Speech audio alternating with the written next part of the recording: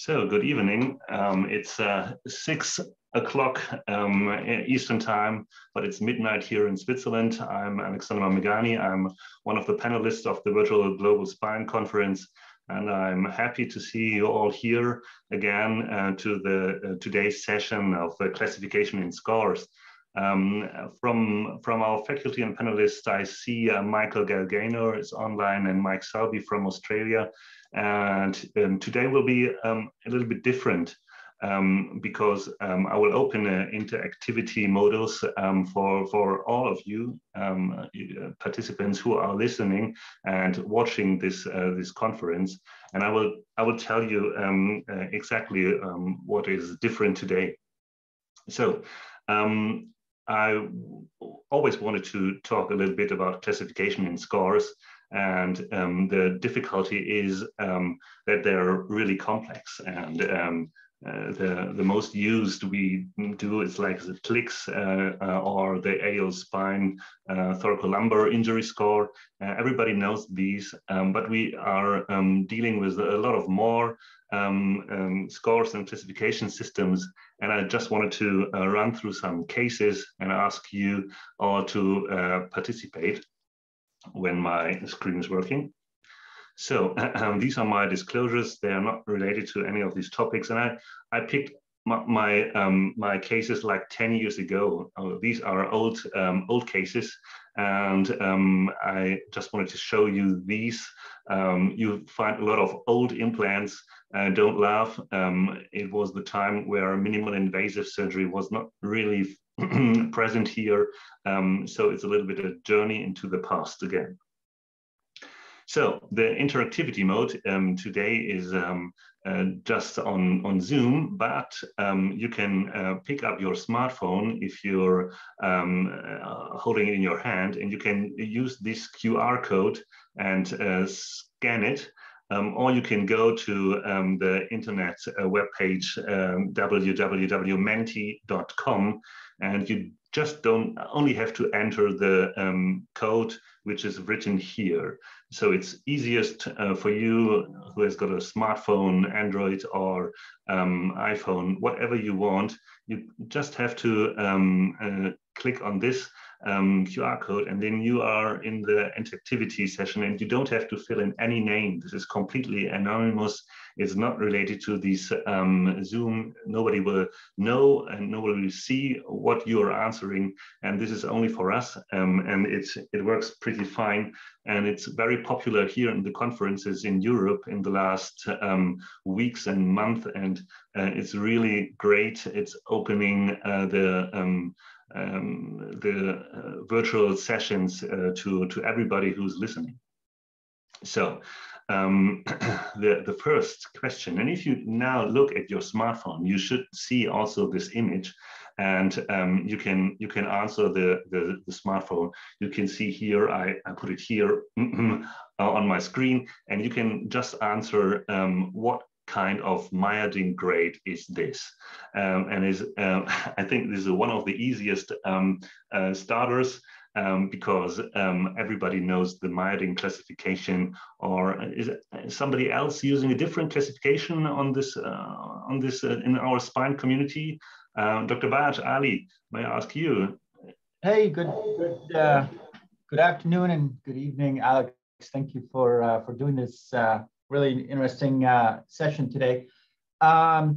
No, I would say the myodin classification or the gradings is probably the most commonly one used at least here for degenerative spondies. I will say, I think you probably would agree with me that a lot of times it's like not 1 or 2, but it's 1.5, or we say 1 to 2. Especially if it's dynamic, because sometimes if it's a dynamic spondy, it can go from 1 to 2. So, but you know, I think you're right. I think myodin is probably what certainly I'm familiar with and what most people I know use. Yeah, great. Yeah.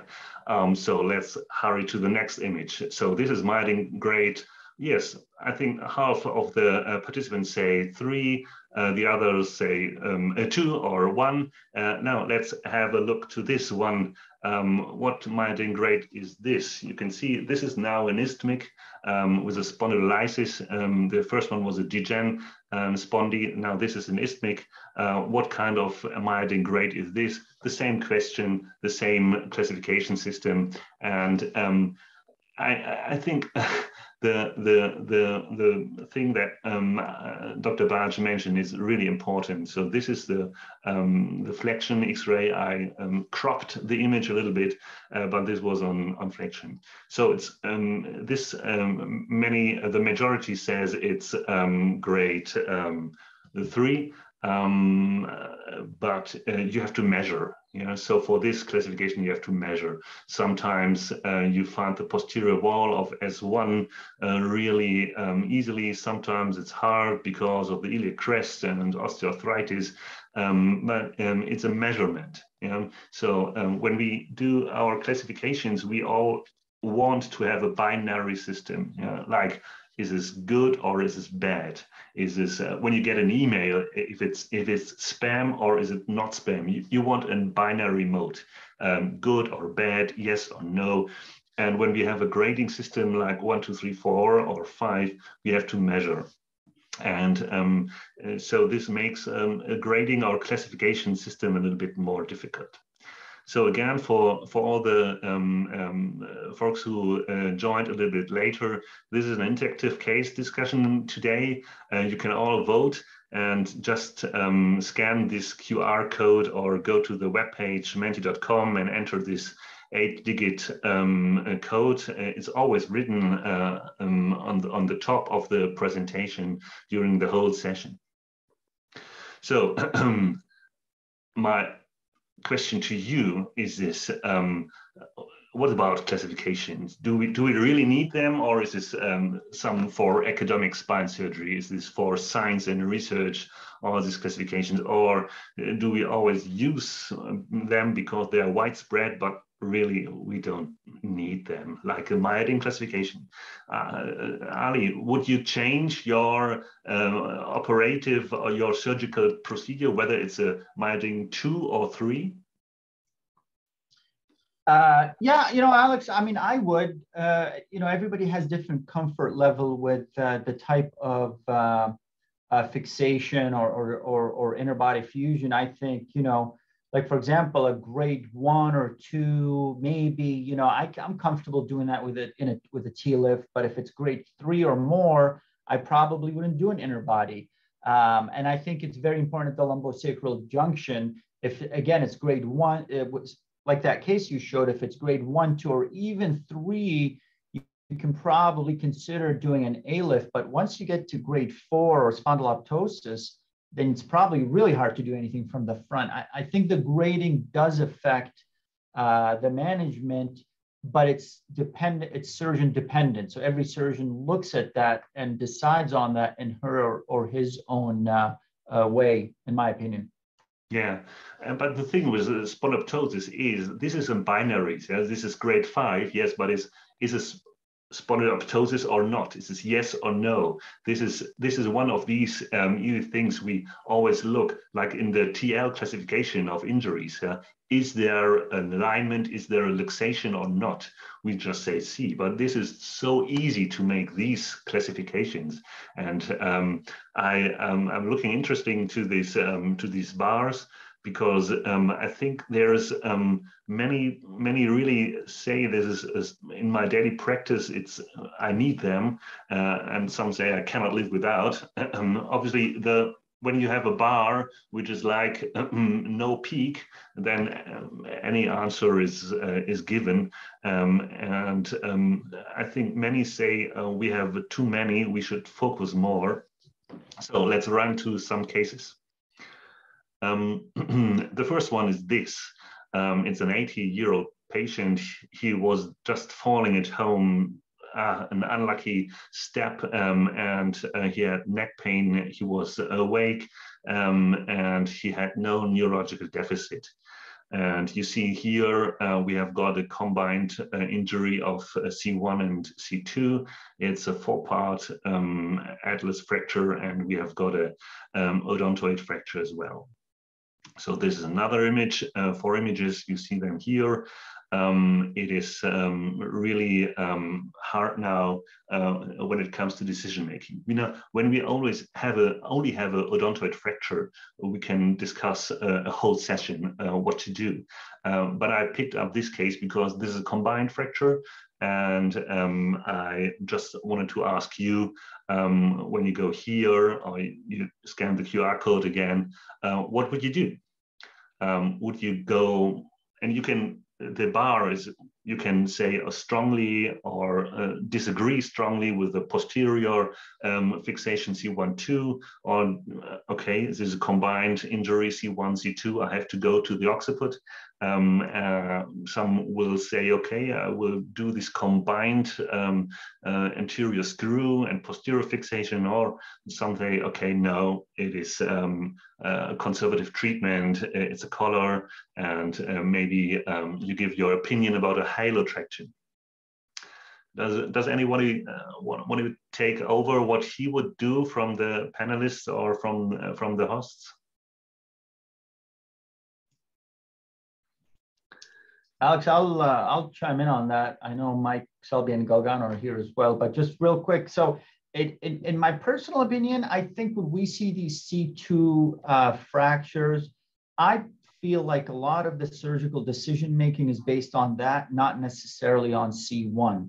To me, I haven't seen a C1 fracture that's so much worse than a C2 when they're together, if you will, right? So my decision is always probably based on what's going on at C2.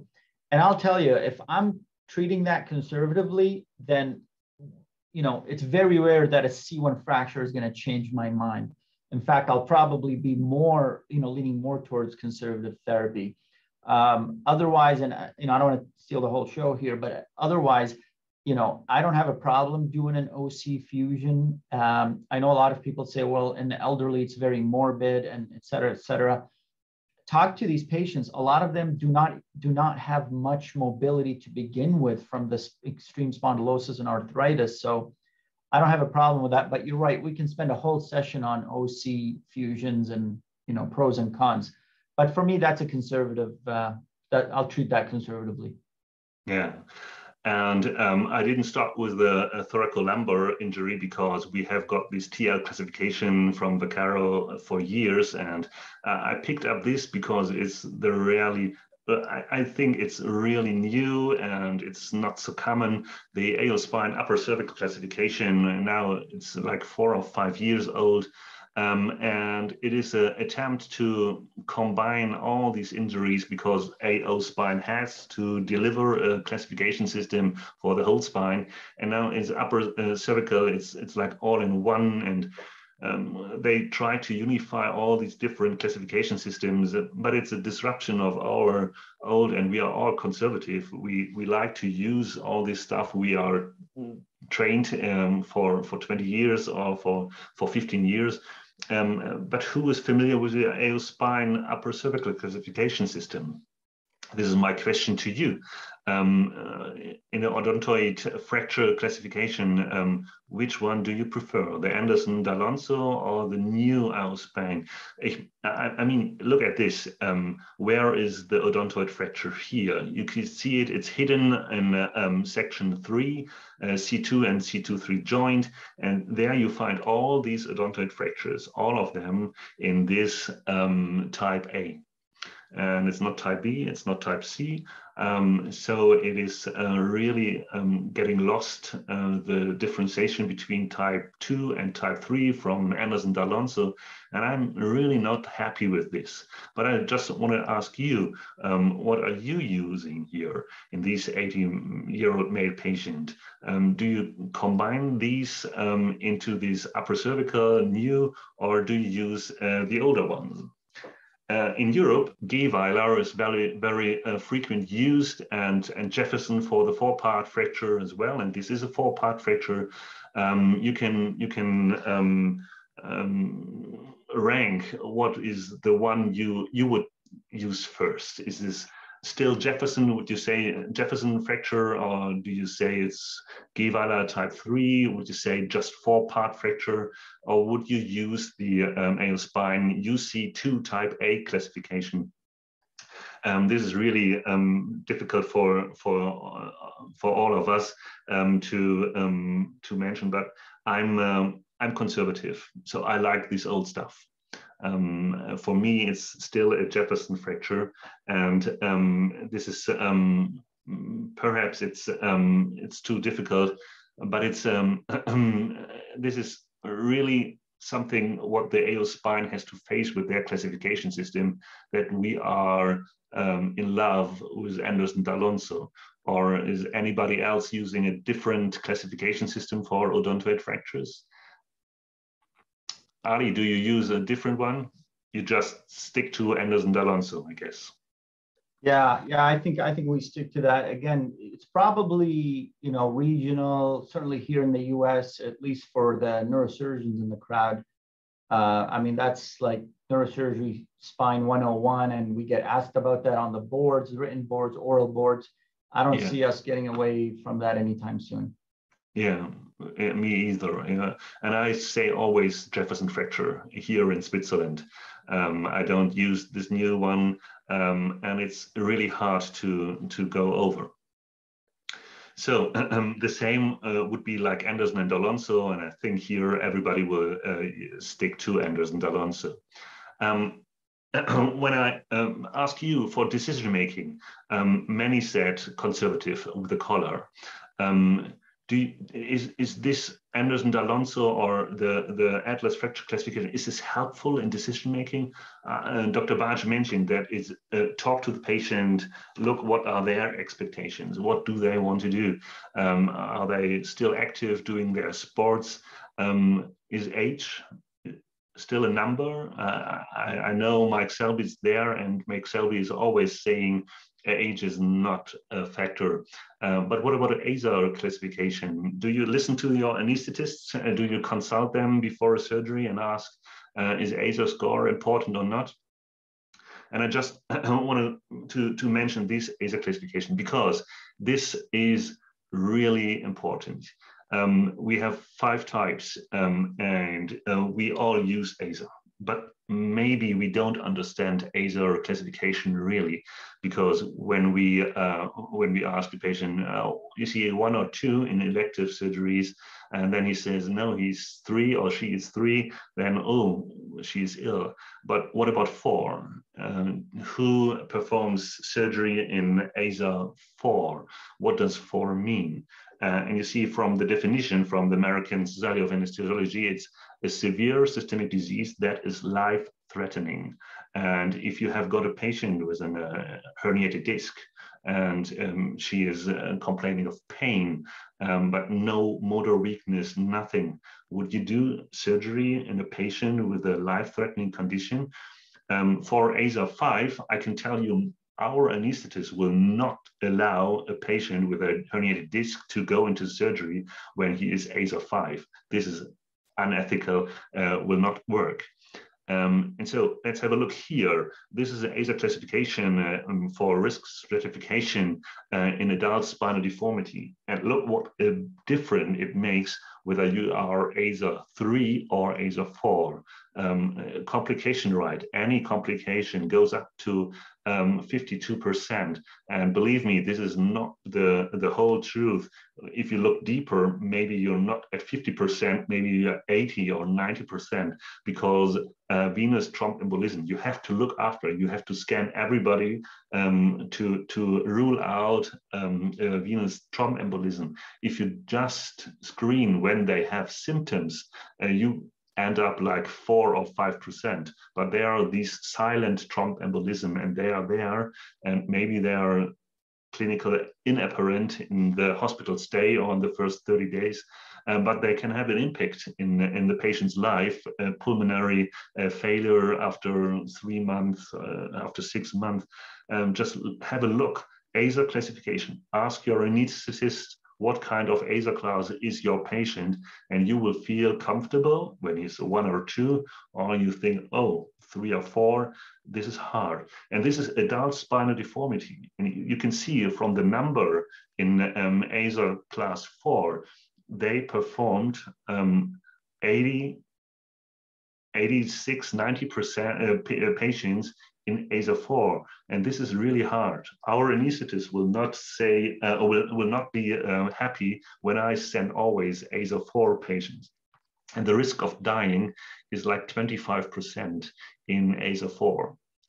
This is a very important classification system, I guess. It's not spine surgery related, it's not spine specific, but it's really important.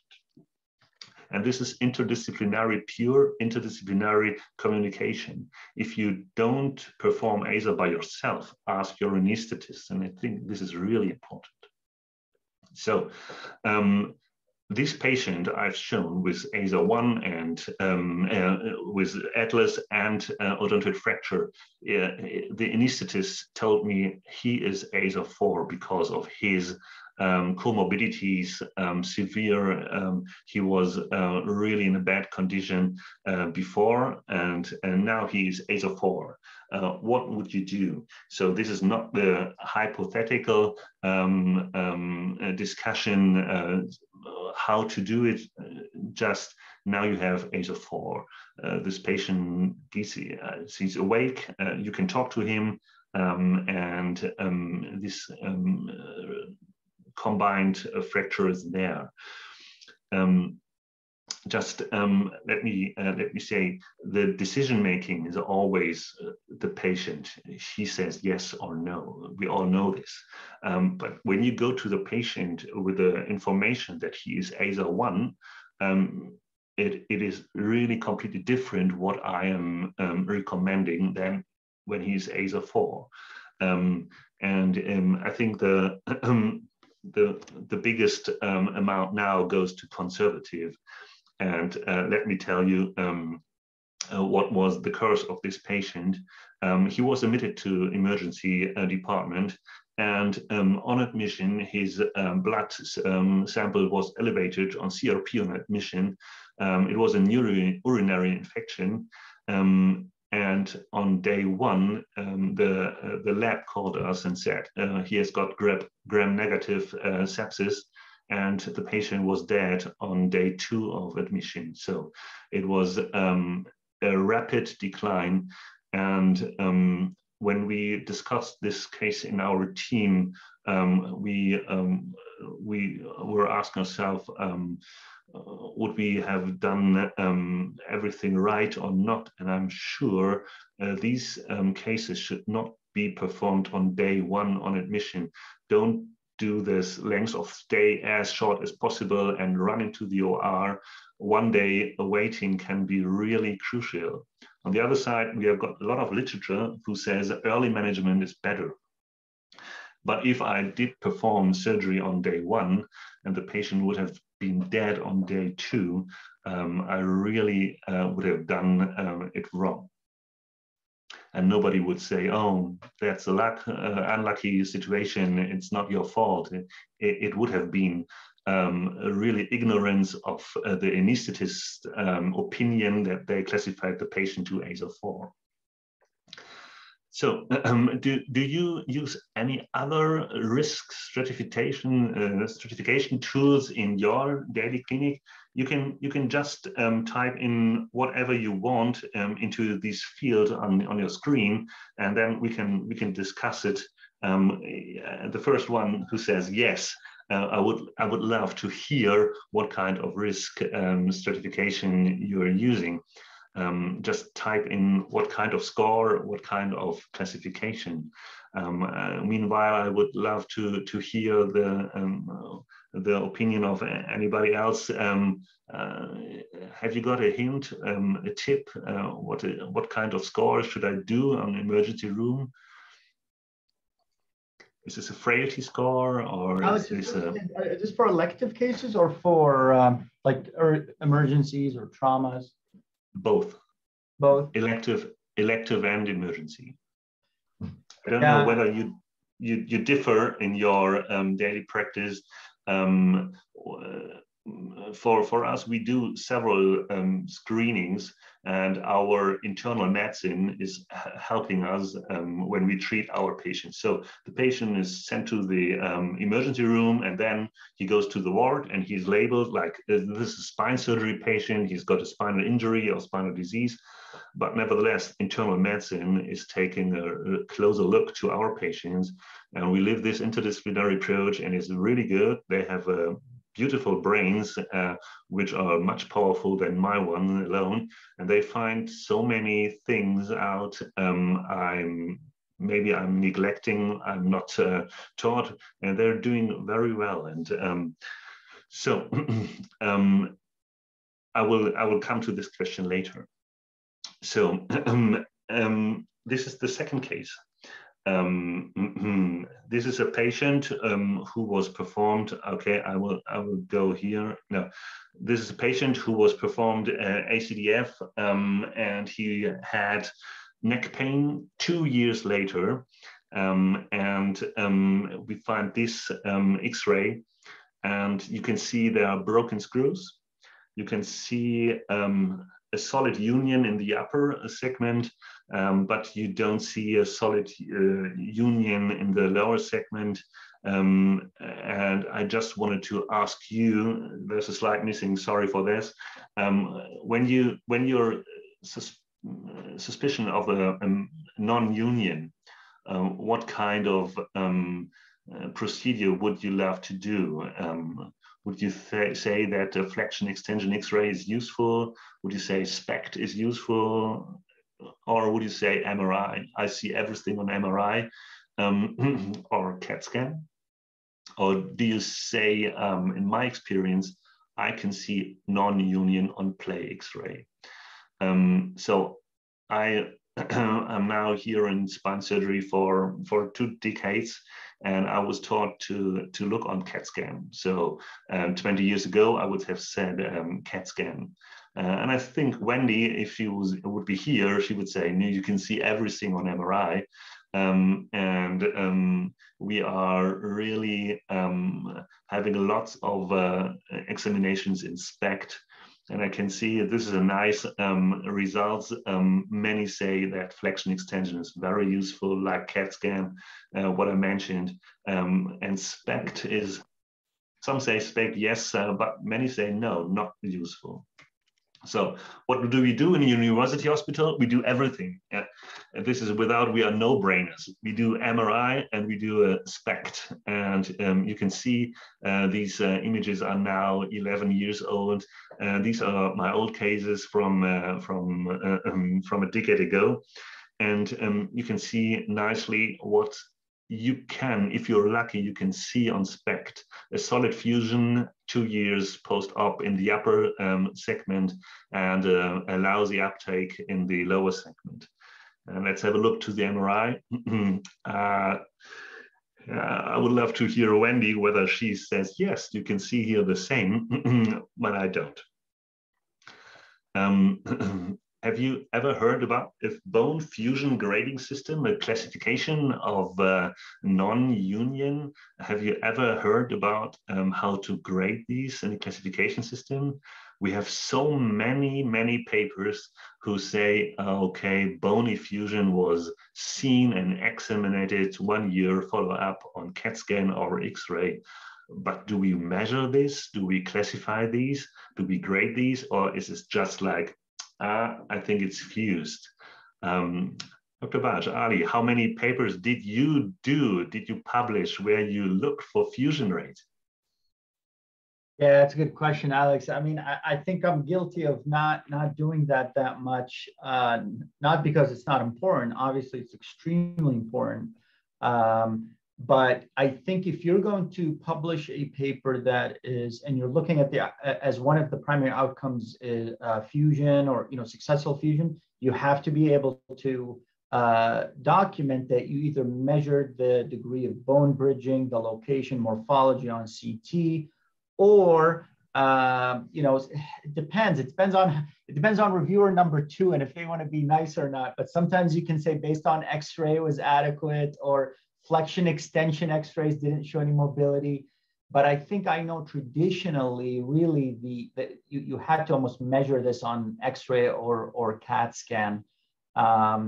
If your primary outcome is fusion. Now, obviously, in these papers, a lot of our primary outcomes is patient outcomes, clinical outcomes, and then you look at complications, hardware failure, PJK, PJF.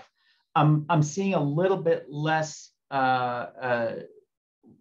manuscripts that primarily focus on fusion as an outcome. That's just from what I'm seeing. I don't know about what your experience is in Europe. We have so many happy patients with a non-union. And in a clinical practice, if you look, you have got to follow up. Do you take your time and measure it if it's not in a study, or do you just say, okay, clinical history, clinical presentation is much more important, and I leave the examination of the radiological findings in this depth? So, Alex, can I ask a question back to you? Yeah. Because I'd like to know how you handle this. So this question comes up not infrequently in clinic when you, let's say 3 months out, you get the X-rays in clinic, X-rays look good, and the patient asks you, well, is it fused or is it fusing, right? I mean, I'd love your opinion. I know Dr. Burchik is here and others. Please write in the chat box what you think or what you tell patients when they tell you that.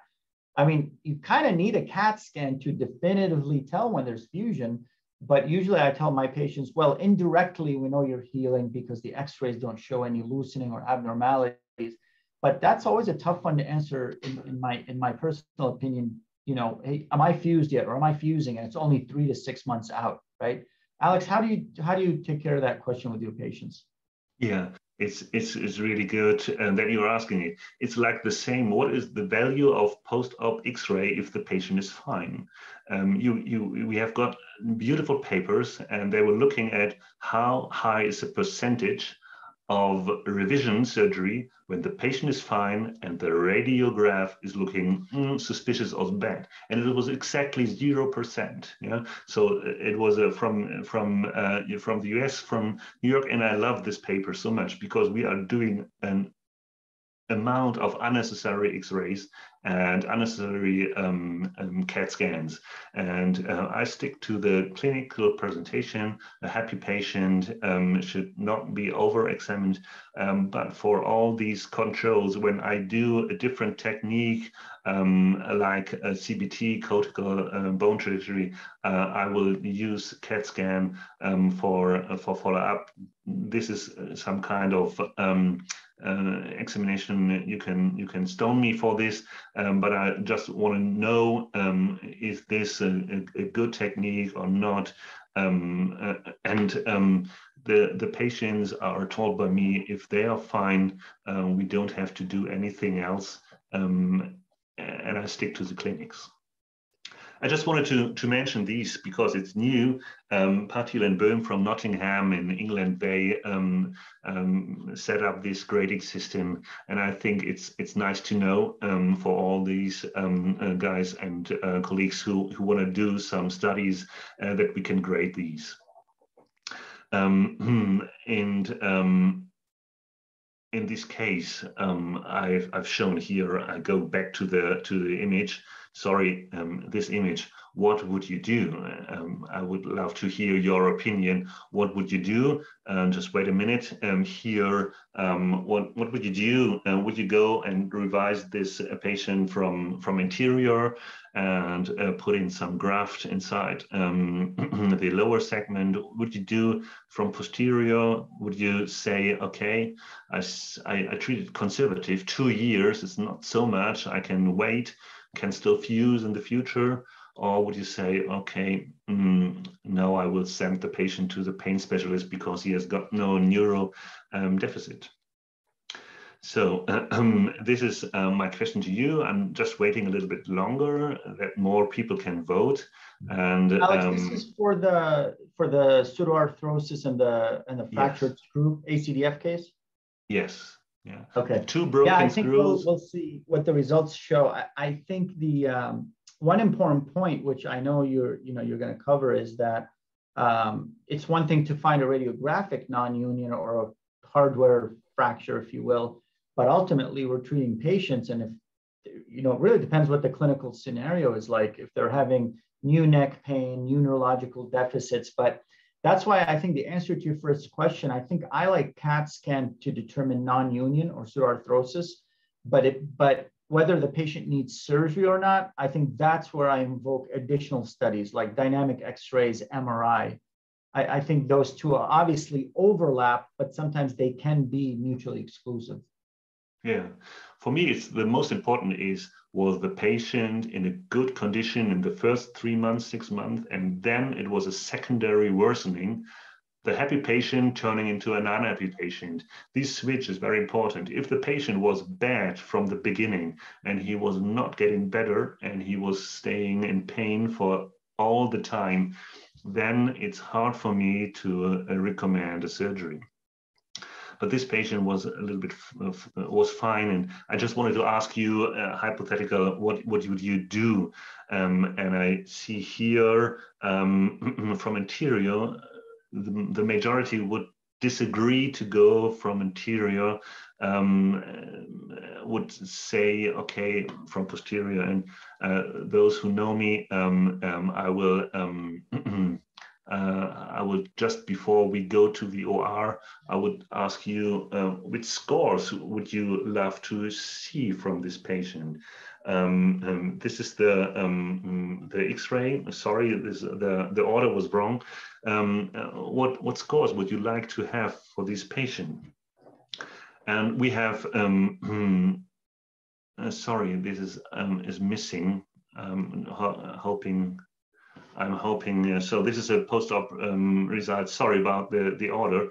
This is my post-op result, and there's just a classification missing. I can't tell you any score or any classification that helps me in decision making. It's just clinical presentation and history, and this is unclassifiable for me. And the scores that we have, like the NAS score cervical, this is a NAS cervical, this is not helping me for decision making. And when we have the other cervical score, like the this is not cervical, the JOA score for myelopathy, this is really not helpful because the patient has not a functional deficit like this. So we have many scores, and I can take any score, but in the end, it's this decision making that we have to do. And for me, in this case, I couldn't, there was no help from any available system. So I'm running a little bit to the next case. This was the one where no classification system is helpful. And now I show you this one. This is the third case, is a man who works on a crane. He has to climb up 20 meters and he's looking from above always down. Like he's actually, he has got the position we have as spine surgeons. We are looking always down, and he was working on a crane, and he had severe chronic neck pain. He was unable to work, left C7 pain, and so this is his MRI. And he is really young, 39 years. For me, it's young. And he has got a sensory loss in the upper extremities and the hand pain. And we find this MRI. And you can see these both, the foraminal component here. It's a herniated disc. It's a pre-existing stenosis. It's 3-level. It's for me, it was not easy. It was like 11 years ago, and I learned a lot from this case. So this is a CAT scan. You can see the posture. He was not able to recline the head, so he was lying in the CAT scan with this flexed C-spine. And you can see the osteophytes, pre-vertebral. You can also see the retro vertebral osteophytes, the spurs. And the axial scan, you can see the first on the left is the uppers, the middle is the middle, and the lowers is the right axial. You can see these bony spurs. And I would love to hear from you which score, which classification would you like to have pre-op? This is a patient with a myelopathy. He has neck pain. And is there anything you do in your clinical practice, not in academic spine, in your clinical practice? And what would you do in this case? I can skip back to the images if you want. I put up 5 scenarios, like the one who is doing anterior only in these cases, the one who is doing posterior only in these cases, or the one who is doing combined, but posterior first and anterior second, or anterior second and posterior first. Or is there anybody who would say, I manage everything conservative in this patient? I'm able to do this. Okay, so many say that they will do it from anterior. You can a little bit adjust it if you want to strongly agree, or you say I strongly disagree. I love to see that posterior first, anterior second is not getting any vote to strong agree. But I was taught from my head, if you've got a severe stenosis of the C-spine, if you do laminectomy first, you help the patient a lot for myelopathy, for neurological deficits, and you can do anterior second. So this was the first thing I learned in spine surgery. So you can see here, some say anterior only. This is really a good attempt, or anterior first, posterior second, and the rest gets no votes. So let me say, this patient who was presented in our hospital, it was not elective case. He was sent to us as an emergency because of his pain and his neurological deficit. It was 12 years ago. The patient became agitated, disorientated, and confused. And in Basel, University in Basel, we do screen every patient, not the doctors, not the internal medicines doctors, but the nurses. The nurses have got this tool. This is a delirium observation screening tool in the scale, and they screen everybody, and they screen everybody 2 times a day if they are looking, if there is suspicion of getting a delirium. So delirium in hospitalized patients is really a common problem, usually in the geriatric, in the older population, but it is also present in the younger ones, and nobody expected a delirium in a 39-year-old patient. And I show you some data. But it's a rising problem. If you have a look, how many % of patients are getting delirant and have got a problem from the delirium, it is correlated with age. The older you get, the higher is your risk. But you see there's a little bit of difference between men and women in the population between 20 and 50 years. And it's really lengthening length of stay. It is the pneumonia rate is getting high. The mortality is getting high. It is really important to detect delirium as early as you can do. And we do this with these DOS, this delirium score, and the nurses do these because the nurses are where the patient is every day, and you can see here what are the parameters. And I like this score very much, and I always ask, is there a change of the observation screening scale in this patient when he's getting like confused or sleepy, when the answers are getting bad? And I think this is a very important score or scale. And you can see here psychomotor activity, pulse IV tubes, feeding tubes, catheters, etc. how often you go to the hospital and to the ward, and then the nurses tells you, oh, the patient has torn away all these catheters and IV tubes. It's a mess, blood everywhere. This maybe, yes, okay, it's a lot of work for you, but it can also be the first sign of a delirium. So day 7, after lots of medication, the patient was fully adequate. And what I did, it was anterior, and I did this corpectomy of the lower end. You can see some spurs still remained. I was very unhappy with my result, and I show it here because it was not so good performed. But the patient was fine until post-op he deteriorated a little bit, motor weakness, left hand, and you can see here some kind of hematoma. The radiologist said it was hematoma. Today, 10 years later, with lots of experience, I'm not sure whether this is a hematoma or not. Could be a usual post-op MRI. So my question to you now is, I wanted to do anterior only, and now I have a patient who is not doing well. The scores were dropping. You can easily score these patients every day, and the motor function was going down, the pain was there, the quality of life. And what is your approach if you're facing an epidural hematoma behind a cage, a graft? What are you doing? Do you do a revision surgery from the front, from anterior, or do you go to the opposite way and say, okay, I take away the lamina, I do laminectomy from posterior? If you see these images, you see the hematoma is from anterior. Okay, so this is an easy answer.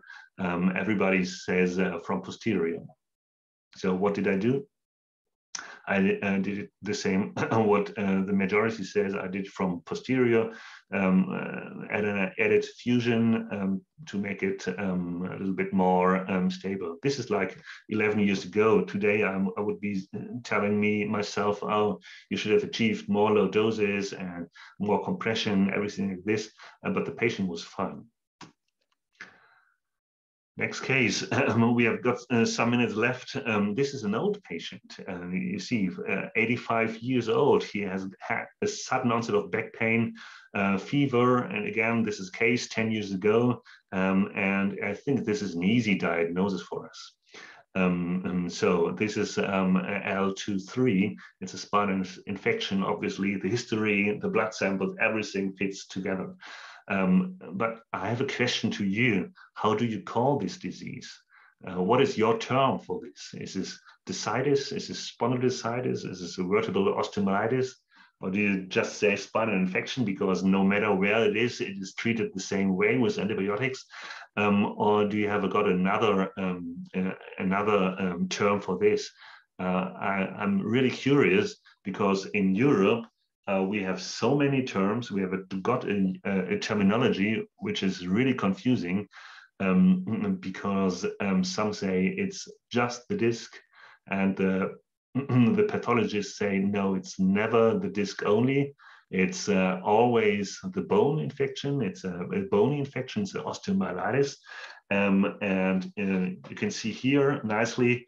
Who gets the most points? It is like discitis or spondylodiscitis, and I agree with you because you can see the abscess inside of the disc, but you can also see contrast enhanced in the end plates.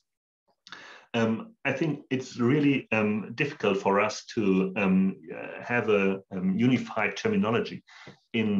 In spinal injuries, we are really good because a burst fracture in the US is the same as a burst fracture in Switzerland.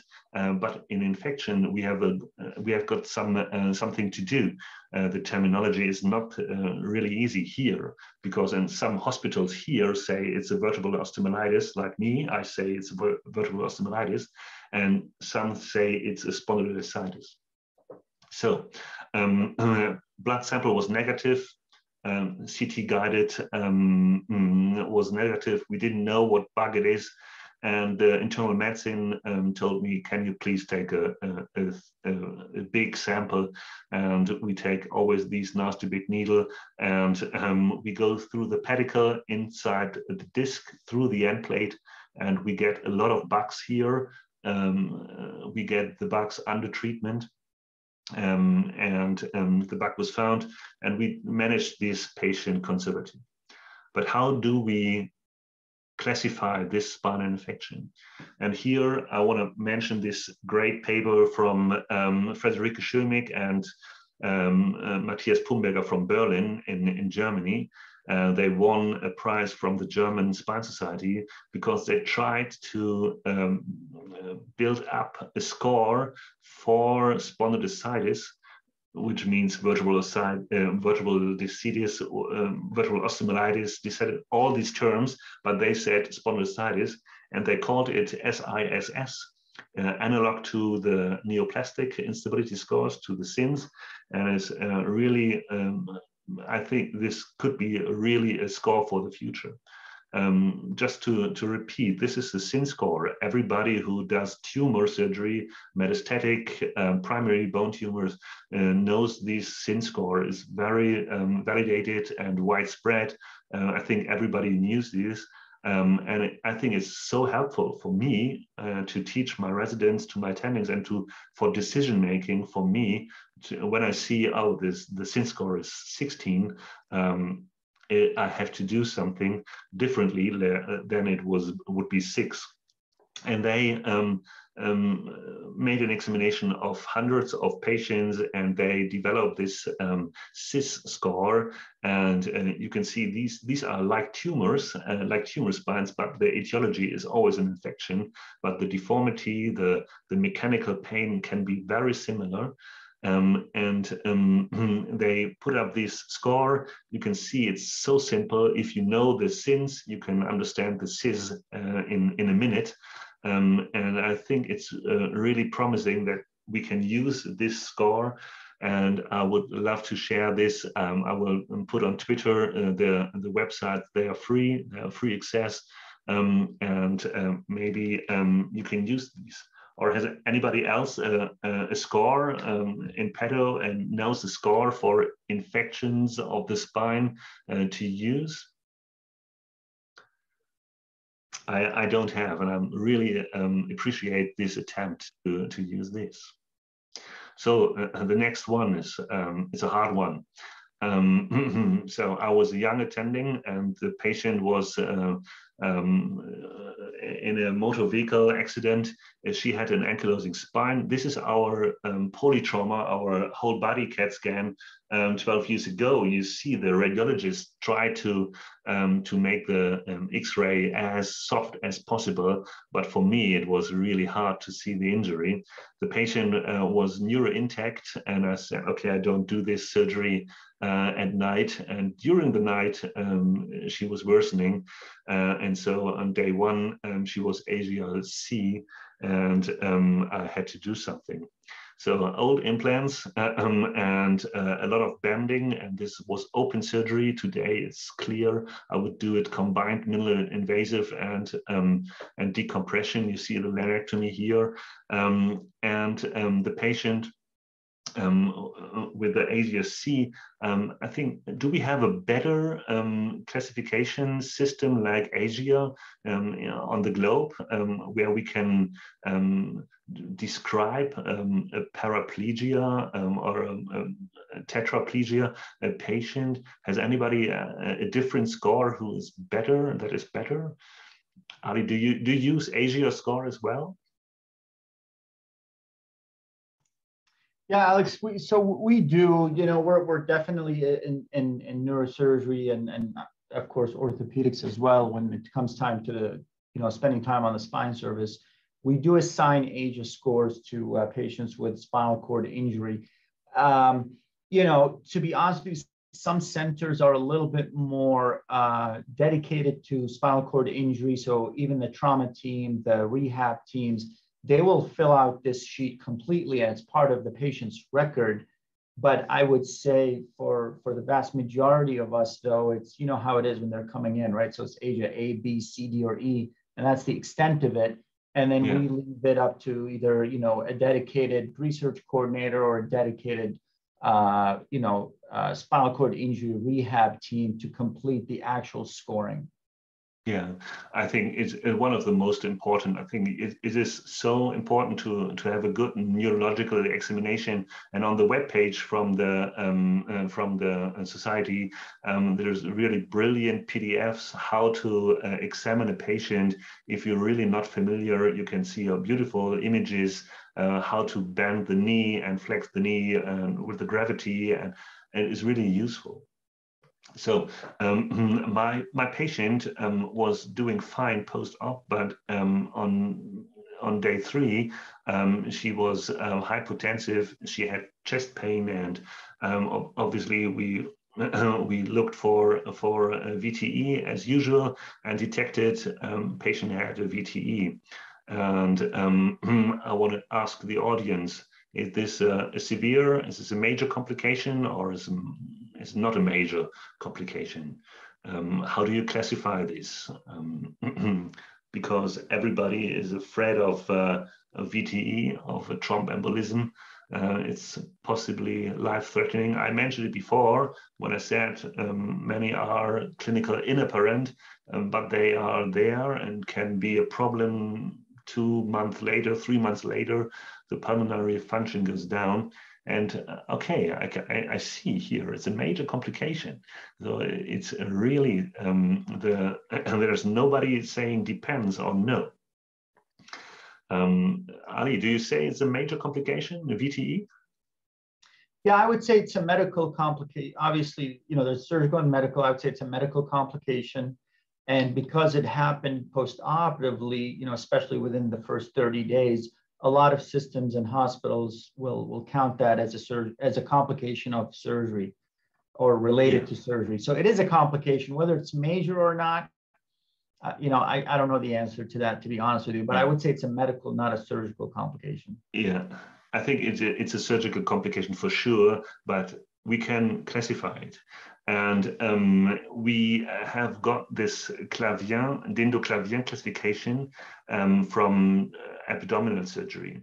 Clavien is a surgeon here in Switzerland, but he is worldwide renowned in the abdominal surgery society.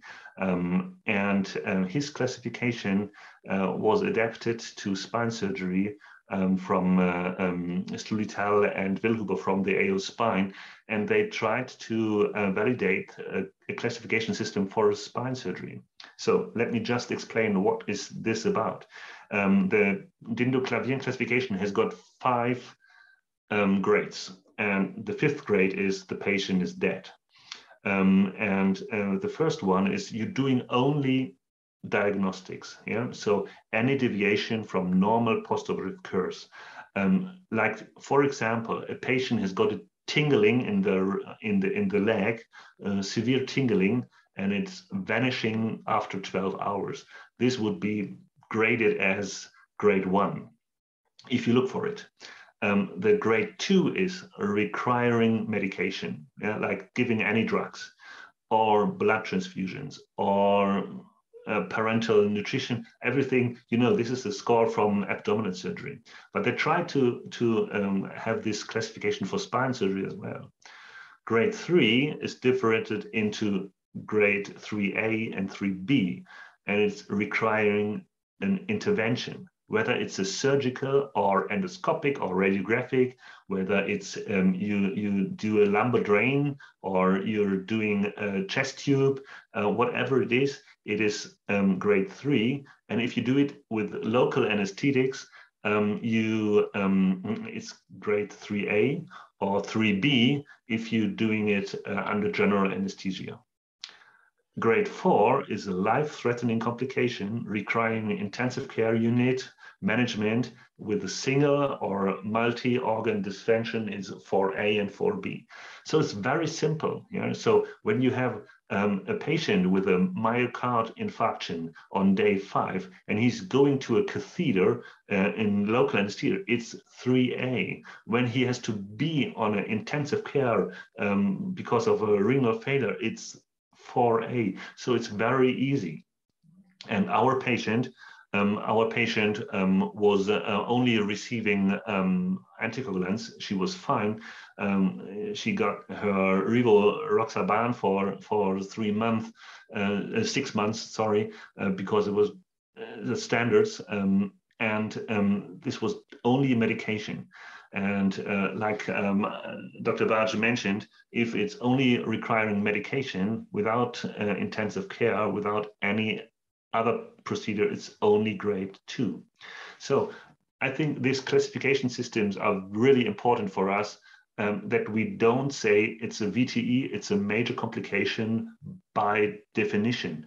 I think it depends. It depends whether it's a life-threatening condition or whether it's just taking 2 pills.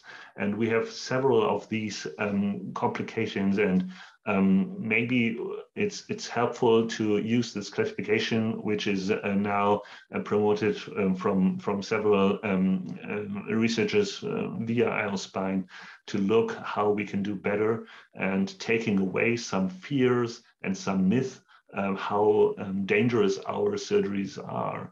Because in pneumonia, if you have a pneumonia, a pulmonary complication, sometimes it's just antibiotics and a little bit of coughing, but sometimes not. Sometimes you're on intensive care, and we should use a better classification system for this to have a better view to our complications. So thank you very much for your participation. Now we have 2 minutes after whatever whatever time it is. And Ali, I know, what is this topic for the next week? Yeah, nice job, Alex. Thank you so much for this discussion. That was really nice. Yeah, so obviously this will be up on YouTube in a few days, and everyone can will refer to it in case you want to share this with your colleagues. Next week, Dr. Goodwin, Matt Goodwin from WashU in St. Louis is going to have a special guest, actually. It's going to have a special guest to discuss the topic of women in spine surgery and how we can advocate for that and encourage that. And basically, I do not know the name of his guest, but we will find that out, and we will put that that flyer up on Twitter and social media very soon. So Alex, thank you so much for that, and we'll look forward to seeing everybody next week.